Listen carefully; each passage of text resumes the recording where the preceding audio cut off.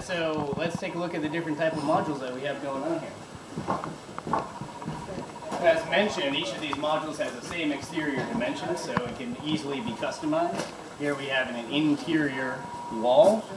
It uses 6mm poly instead of the 8mm on the outside. Very simple design. Same exact outside dimensions for this door frame, which we easily attach between the two interior door modules. Here's the standard outside design, including a sliding window to help with ventilation during the hot summer months. An actual real glass window just for added pleasing aesthetic effect. And then if we take a look up above your head, we have our 16-foot roof modules, which we took a detailed look at yesterday.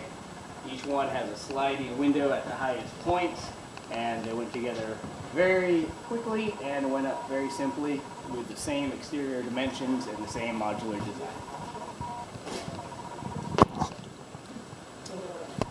So let's take a look down at the floor. As you can see, we're standing on plywood. There's a reason for that, and that is that we have two 26-foot long ponds, which have been dug. We already saw the interior